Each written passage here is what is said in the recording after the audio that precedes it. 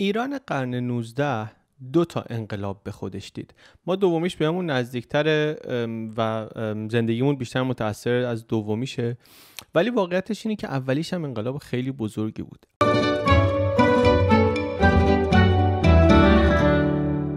اولیش انقلاب مشروطه بود.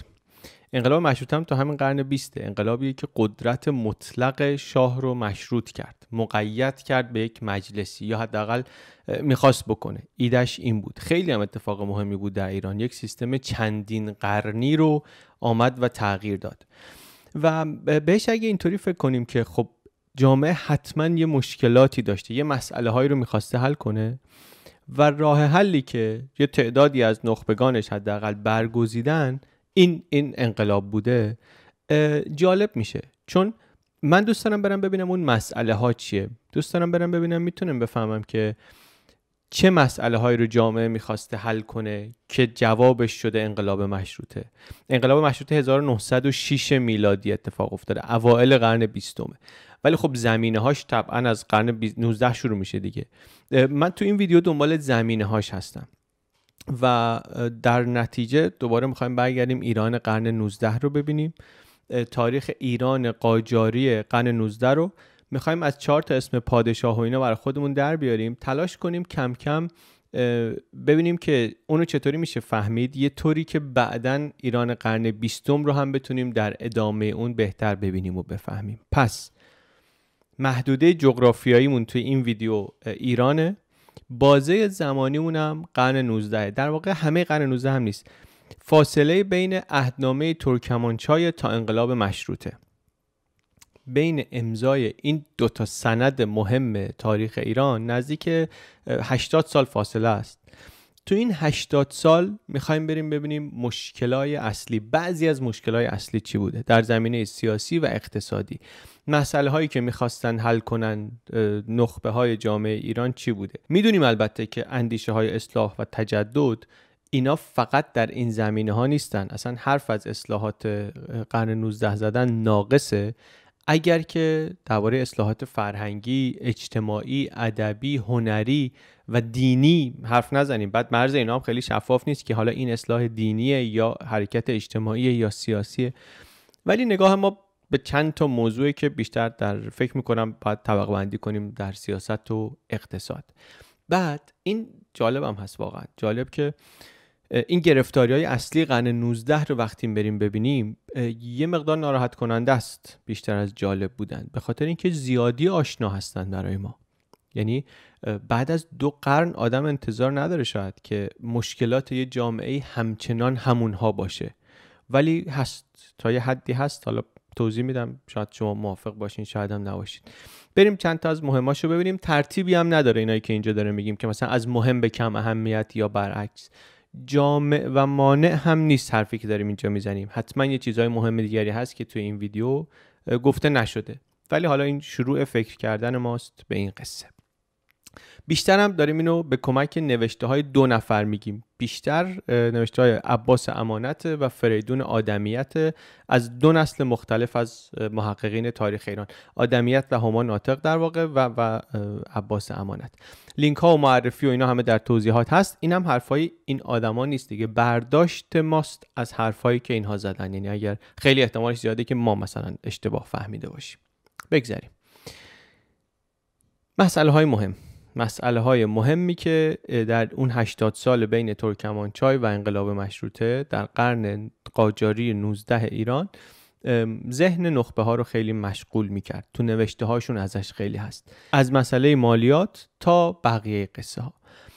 اینا رو برای اینکه بفهمیم چیکار میکنیم؟ ما میریم سراغ نوشته های اون موقع دیگه، میریم سراغ رساله ها، سراغ کتاب هایی که اون موقع نوشتن و توی همه اونا تقریبا دغدغه مالیات و مسئله مالی رو میبینیم.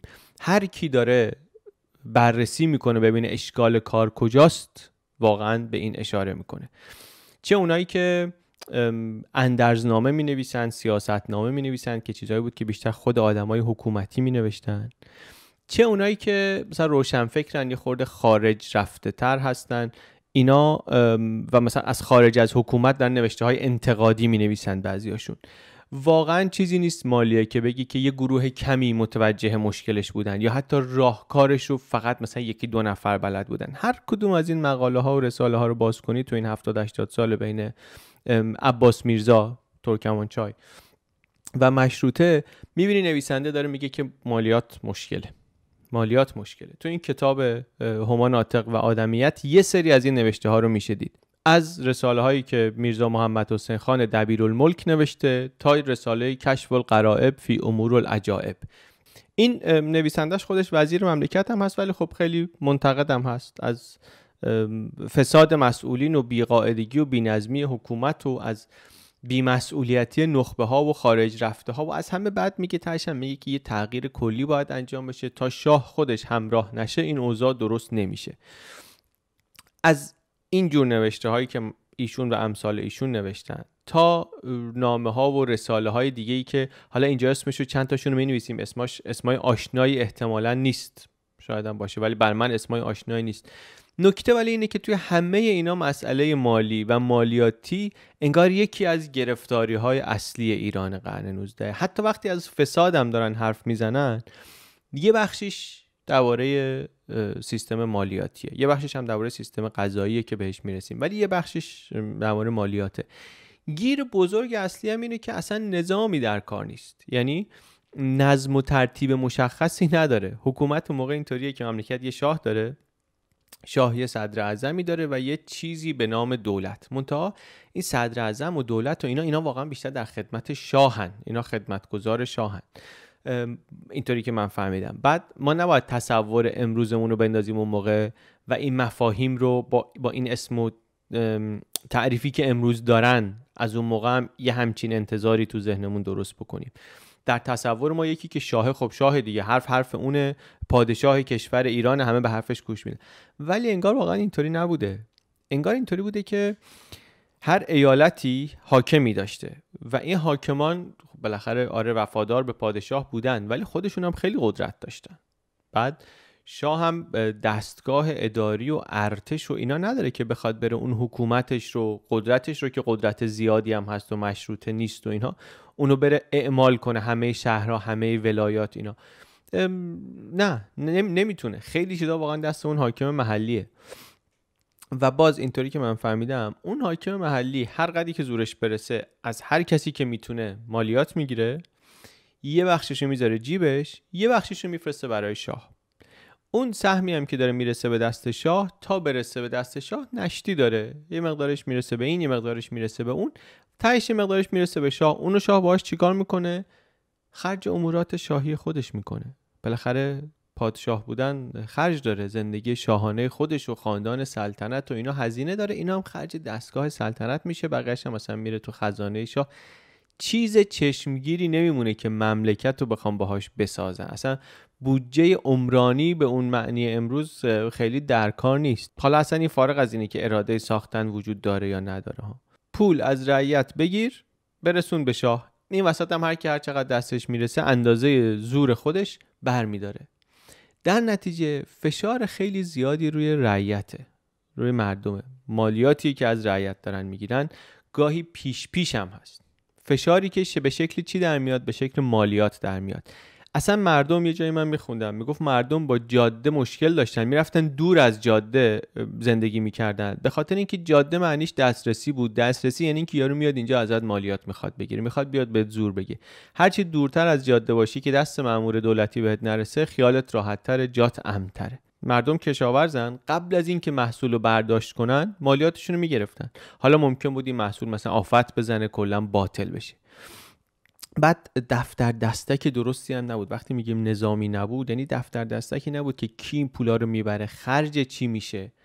و خب طبیعی هم هست کسایی که نفع مالی میبرن از این آشفت بازار خیلی خوششون هم نمیاد که سیستمی درست بشه و تغییر بکنه و اینها. اینه که این سیستم همینطوری داره ادامه پیدا میکنه بدون نظام و بدون روال.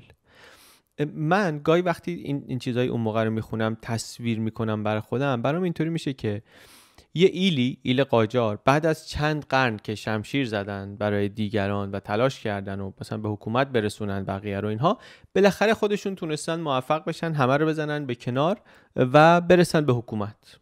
اول قرن 19 تونستن یه همچین کاری بکنن.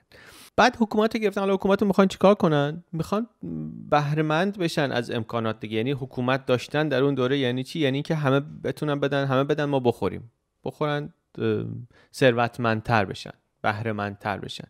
از کجا بیارن بخورن؟ از درآمد از کجا میاد؟ نفتی که در کار نیست که، از رعیت باید بگیرن به اسم مالیات. هر چی بگیرن، هر چی میتونن بگیرن برای خودشون. حرفی که میزنم به این خاطر نیست که مثلا حالا بقیه دنیا خیلی بهتر بوده، نه، خیلی جاها حکومت همین بوده، ولی اولا که یه جاهای دیگه تغییر کرده بود. ما الان داریم درباره قرن 19 حرف میزنیم. اون موقع حکومت‌هایی و جامعه‌هایی بودن که عوض شده بودن، واقعا اینطوری نگاه نمی‌کردن به حکومت کردن. ولی خب در ممالک محروسه ایران اوضاع همچنان همین بود. در قرن 19 هم اوضاع همین بود. و البته که همه مشکل این نبود، ولی این مسئله سیستم مالی و نظام مالیاتی یکی از مشکل‌های بزرگ بود. یه مسئله دیگه‌ای که توی نوشته‌ها و حرف‌های اون موقع ردش زیاد هست، اشکالات سیستم قضاییه. این که مملکتی سیستم قضایی واحد نداره. 2 تا سیستم قضایی با 2 تا قاضی، یه آخوندی قاضی مثلا احکام اسلامیه، یه نفرم از طرف حاکم ایالت یا حاکم شهر میشه قاضی احکام عرفی.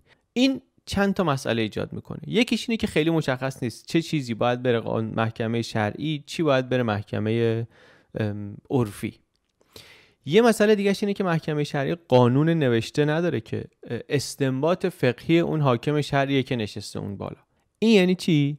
این یعنی که سیستم یک پارچه نمیتونه باشه. بستگی داره توی این شهر کی زورش بیشتره، بستگی داره که حاکم اینجا خودش کدوم سمتیه. یه تقسیم کاری البته شده بود که مثلا ازدواج و طلاق و ارث و میراث و اینا مال محکمه شرعیه، مثلا بقیه چیزا محکمه عرفیه. ولی خب واقعا همه جا اینطوری نبود و این یک موضوعی بود که آخوندها و حکومت باهاش درگیر هم میشدن، یعنی سرش اختلاف هم داشتن. این مسئله سیستم قضایی هم یه چیزی مثل همون سیستم مالی توی بیشتر نوشته ها و اندرزنامه ها و رساله ها و انتقادنامه ها و توی بیشتر اینها دربارش صحبت میشه. توی این کتابم مفصل تر میتونید دربارش بخونید. خیلی ابهام توش زیاده. خیلی سخته که شما یه حکومت یک پارچه‌ای بکنی وقتی که توی یه شهر ممکنه 10-12 تا حاکم شهر باشن، هر کدومشون یه جوری حکم بدن. اصلا به اصلاحات پیشنهادی که نگاه میکنی مشخصه بعضی از اصلاحاتشون اینه که آقا یه کاری بکنیم مثلا توی شهرها 2 تا حاکم آخوند بیشتر دیگه نتونن وجود داشته باشن. بعد تازه از اون طرف کاپیتولاسیون هم بود بعد از ترکمنچای. یک سری از دعواهایی که یه طرفش غیر ایرانی باشه، اینو اصلا صلاحیت نداشت دادگاه ایران رسیدگی کنه بهش. محکمه این اصلا خارج از این دوگانه شرعی و عرفی و اینا باید برگزار میشد. پس وضعیت این بود. وضعیت اینطوری بود که مثلا میگفتن اگه یکی جیب یا آخوندی رو زد، ما نمیدونیم این محکمه شرعی باید بره یا محکمه عرفی باید بره. خب و از اون ورم اصلاحش این بود که اصلاحش حتی یه قدم قبل از این بود که بیایم همه دادگاه‌ها رو یکی کنیم. اصلاحش این بود که بیایم مدون کنیم که اصلا چی جرمه و اگه جرمه مجازاتش چیه، که هر کسی واسه خودش حکم نده، مخصوصا تو این محکمه‌های شرعی یه وحدت رویه‌ای درست بکنیم.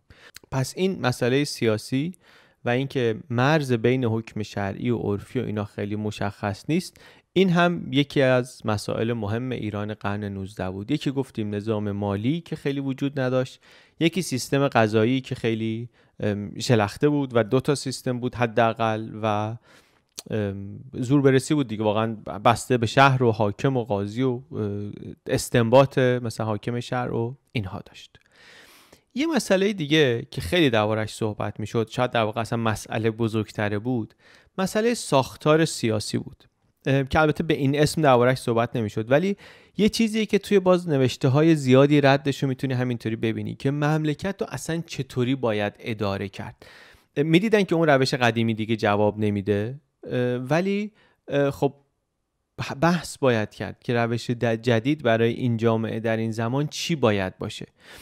برای یه آدمایی که ما داریم ازشون صحبت میکنیم واقعا روشن بود که اون روش مملکت داری کارآمدی هم اگر داشته مال قرنهای گذشته است، ولی چه باید کردش روشن نبود. یه ایده های جایگزینی دربارش وجود داشت و بعضی از این ایده ها رو امتحان هم کردن در مقاطع مختلف. یه ایده های جایگزینی امتحان هم شد و حالا هر کدوم یه سرنوشتی پیدا کرد. مثلا چی؟ مثلا تو دوره های مختلف تو همین 80 سال بین ترکمنچای و مشروطه که در واقع 50 سالش دوره ناصرالدین شاهه، بر همین بیشترش میشه اصلاحات ناصری که بالاخره یک سلطنت با دوام و با ثباتی هم بود نسبتاً. توش چند بار یک شوراهایی درست کردن، یه مجلسایی درست کردن، هیئت دولت طوری درست شد، یا یه مجلس مشورتی یا یه جور نهاد مشورتی یا مشروط کننده قدرت یا تقسیم کننده قدرت درست شد به شکل‌های مختلف. این هم ازش حرف زده میشد، هم یه جاهای واقعا اجرایی شد، ولی خب دولت مستعجل بود، دوامی نداشت. چند تاشو بگیم چون به نظر من اینا به چشم من یه خورده مثل دستگرمیایی هستن برای نهادهایی که بعد از مشروطه در ایران پدیدار شد، مثل دولت، مثل مجلس. اینا دستگرمی های جامعه بودن و سیستم سیاسی ایران بودن برای اون نهادها. یکیشون مثلا یک شورای وزرایی در دوره ناصری 8 تا وزیر داشت. اینا وزارتخونه هاش بود. یه سالی هم تقریبا برقرار بود و یه اصلاحاتی هم در پایتخت انجام دادن، ولی خب همون الگویی تکرار شد که برای خیلی دیگه از اصلاحات زمان ناصرالدین شاه تکرار میشد. یه کاری میکردن، یه قدمای کوچیکی برمی داشتن، بعد شاه میترسید که قدرت رو کاملا از دستش بده، خیلی هرج و مرج بشه، تعطیلش میکرد. سر این همین سرنوشت پیاده شد. ولی خب همین تشکیلش نشون میده که حتی حاکمیت هم متوجه شده بود که نمیشه که تو دولت همه چیزها جمع بشه توی یه مقام صدر اعظم. شورا، مشورت، اینا یه چیزی که دیگه شاه هم قبول کرده بود که خوبه، ولی خب نشد، پا نگرفت، یعنی دوام نداشت. وقتی که میگیم شاه قبول کرده بود یعنی دیگه حتی شاه هم قبول کرده بود دیگه، ولی خب جامعه که قبلش متوجه شده بود، شروع کرده بود ازش صحبت کردن، ابراز کردن نیاز، تا اینکه رسیده بود به گوش سلطان. هست توی رساله های اون موقع، هست توی این رساله خیلی شفاف نوشته که من شک ندارم روزی رو که تو ایران یه مجلس مقتدری شکل میگیره که مصوبات اون مجلس مسیر دولت رو تغییر میکنن. این مجلس که درست بشه اوضاع به سامان میشه. من تردید ندارم، نویسنده نوشته بود، که این اتفاق میفته، ولی نمیدونم که این کار نیک به اسم کی میخوره. یا ملکم خان توی جایش توی که داستاناش نوشته که آره قطعا یقینا مسلما شاه مجبور میشه ساختار دولت رو تغییر بده. یعنی چی؟ یعنی اینا میدیدن که ساختار قدرت باید درست بشه، یه مجلسی باید بیاد، ولی خب در واقعیت چند دهه بعد از این نوشته ها بود که ایران صاحب مجلس شد و صاحب حکومت مشروطه شد، چیزی که خب میتونست خیلی وقت قبلش لابد اتفاق بیفته دیگه، چون نیازش معلوم بود، راه حلش هم حداقل مطرح شده بود. تو اون دوره یه مدت اینو داشتن، خلاصه یه مدت شورای دولت داشتن، یه مدت یه مجلس مصلحت خانه عامه داشتن گفتیم، یه مدت یه دفتر تنظیمات داشتن. تنظیمات یه دوره اصلاحات بود در عثمانی و ملکم خان یه آدم بسیار مهمیه که یکی از پل‌هاییه که در واقع وصل میکنه تجددخواهی ایران رو به تجربه عثمانی. بر اثر نوشته‌های ایشون و توصیه‌های ایشون در ایران یه مجلس تنظیمات درست شد. یه ویدیوی دیگه داریم درباره این صحبت میکنیم اونجا و درباره ملکم هم صحبت میکنیم. مجلس مشورتی بود، اینم باز رو کاغذ خیلی چیز خوبی بود، خیلی چیز جالبی بود، ولی اینم در عمل جواب نداد. اصلا یه چیزی بود که اینو خود شاه آیین‌نامه‌اش رو نوشته بود، خودش هم اجازه داد که آره مجلسی از کارگزاران با تجربه درست بشه، به جز اینا هم هر کسی از چاکران، هر کسی از صاحبان فکر، از عقلای مملکت ایده‌ای داره، حرفی داره برای اصلاح امور، بیاد اینجا ایده هاش رو بگه. بعد اگر اهالی مجلس بررسی کردن، تایید کردن، رو کاغذ بنویسنش، امضا کنن، این بره توی مجلس خاص مشورت وزرا، اونا هم اگه تایید کردن بدین من امضا میکنم که این اجرایی بشه. خیلی خیلی بالاست، خیلی پیشرفته است در واقع یه همچین سیستمی.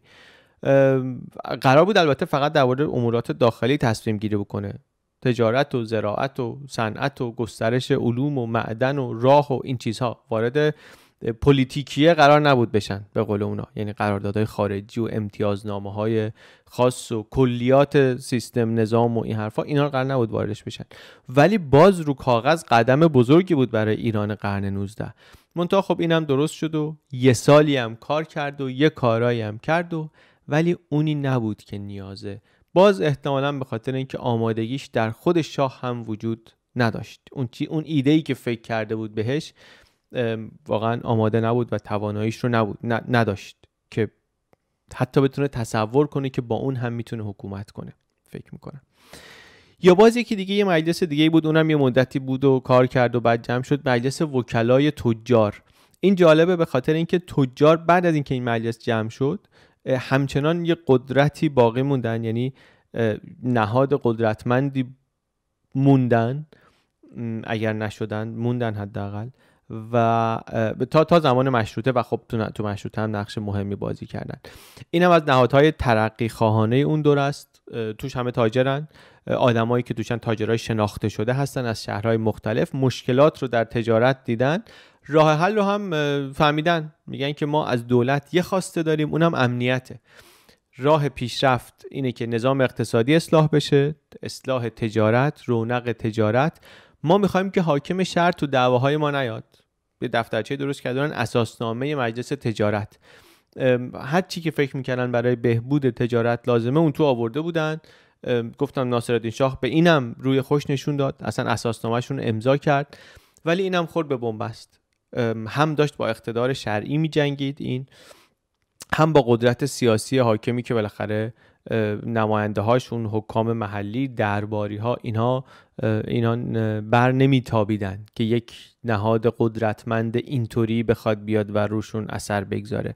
تلاش هم کردن برای اینم، واقعا خیلی تلاش کردن، ولی خب یک سال، یک کمی بیشتر از یک سال بود و بعدش جمع نشد. منتها خب ماهیتش و اختیاراتش اینا یه طوری عوض شد که دیگه عملاً اون نبود. و همینطوری که گفتم یه نکته جالبش اینه که این وکلای تجار ردشون رو که بگیریم، بعداً میبینیم اینا فعال موندن در سیاست، هم در جنبش تنباکو و هم بعداً در مشروطه. پس 3 تا از مسئله های اصلی رو گفتیم: مسئله سیستم مالی و مالیات، سیستم قضایی و بعدش هم ساختار سیاسی. اینا رو برای چی داریم درباره‌اش حرف میزنیم؟ به خاطر اینکه میدونیم مشروطه یهو نشده دیگه. یه سری مسیرهایی رو جامعه در قرن 19 رفته و بعد در ابتدای قرن 20 رسیده به انقلاب مشروطه. البته مشکلات بیشتر از اینه. چیزهایی که ایران نداره فقط اینها نیست. داریم درباره کشوری صحبت میکنیم که مشکل اقتصادیش خیلی زیاده، پول خیلی کم داره، درآمدش کمه، راه آهن رو که زیر ساخت توسعه است در قرن 19 خیلی جلو رفته تو دنیا نداره اصلاً. قدرت مرکزیش ضعیف، ارتش درست حسابی نداره، یک جمعیت ایلیاتی بزرگی داره که خیلی به فرمان دولت مرکزی نیستن، جامعه‌ای داره که خیلی بیسواده، باورهای خرافی توش خیلی بالاست، یعنی وضع داخلیش یک همچین وضعیت واقعا ضعیفیه. و از اون طرف در بیرون مرزهاش هم درگیر با همسایه‌های بسیار قدرتمند، با نه فقط قدرت منطقه‌ای، قدرت‌های درجه یک دنیا. ایران همیشه با عثمانی درگیری داشت در کنار خودش، ولی روسیه تزاری و امپراتوری بریتانیا اینا فقط ایران رو در منگنه نکردن در قرن 19. اینا سایه‌شون واقعا خیلی جاهای دنیا هست. یعنی اون کشوری که از داخل و نظر امکانات و زیرساخت و اینا انقدر ضعیفه، خیلی خیلی ضعیفه، از بیرون هم اون وقت روش فشار خیلی زیاده. این به نظرم نکته جالبی میشه وقتی ما داریم ایران قرن 19 رو بررسی میکنیم و خب طبق اون چیزی که تو ذهنمون هست و شنیدیم و خوندیم و غلط هم خیلی نیست، همش به ضعف پادشاه‌های قاجار فکر میکنیم. حواسمون به این که اینا چه کارتایی برای بازی داشتن هم باشه، هم از نظر وضع داخلی جامعه و هم از نظر نیروهایی که از خارج از ایران ایران اون موقع باهاشون روبرو بود. درگیر اگه نگیم بود که حالا درگیرم بود خیلی جاها، حداقلش اینه که روبرو بود. و ما چرا داریم درباره این صحبت میکنیم؟ چون تصویر خیلی بزرگش رو یه کوچولو براتون توضیح بدم. به خاطر اینکه ما میخوایم کم کم تاریخ بیداری ایرانیان رو اصطلاحاً بررسی کنیم. میخوایم ببینیم تو این مسیر 200 ساله‌ای که جامعه ایران میخواد پیشرفت کنه، میخواد بره دنبال توسعه، تجدد، تغییر، اصلاحات، چه اتفاقی توش افتاده. هم یه بخش بزرگش خب انقلاب مشروطه است. ما میخوایم بدونیم تو کله این مشروطه خواهان چی میگذشته، دنبال چی بودن، فکراشون از کجا اومده، اندیشه های پیشرفت، اصلاحات، تجدد که حالا اینا هر کدوم معنی خودشو داره، از کجا اومده ایران، چه سرنوشتی داشته، چه مسئله هایی رو میخواستن حل کنن. از 200 سال پیش که ایران در برابر روسیه شکست خورد، از زمان عهدنامه ترکمنچای تا زمان انقلاب مشروطه، مسئله هایی که دربارش حرف می زدن چیا بوده، چه تلاش هایی شده، چه مسیرهایی رفتن، اشتباهات چی بوده. چون بالاخره اگه این فرایند بعد از 200 سال هنوز اون نتیجه‌ای رو که می‌خواستن و می‌خواستیم نداده، من فکر می‌کنم یه کار درست همینه که بهش نگاهمون دقیق‌تر باشه و یه خورده اینطوری هم بهش نگاه کنیم که خب چرا نمیشه، چرا نشده. و قدم اولش اینه که بفهمیم مثلا چه اتفاقاتی افتاده، چه کارهایی انجام شده. ما هم داریم سعی می‌کنیم همین کار رو بکنیم، فهممون رو از قرن مهم 19 در ایران یک کمی کامل تر کنیم، هم از ایران هم از بقیه دنیا. کار ما با ایران قرن 19 تازه داره شروع میشه. این ویدیو هم که گفتم ویدیوی کامل و جامعی نیست، ولی امیدوارم ویدیوی کم اشتباهی باشه. اگر شما مطلع‌تر از من هستید و بیشتر میدونید و اینجا اشتباهی میبینید، نکته‌ای رو میبینید فکر میکنید باید یادآوری بشه، لطفاً حتما کامنت بذارید و بگید، ما هم بخونیم و یاد میگیریم. من علی بندری هستم و این ویدیو در کانال یوتیوب بی پلاس منتشر میشه.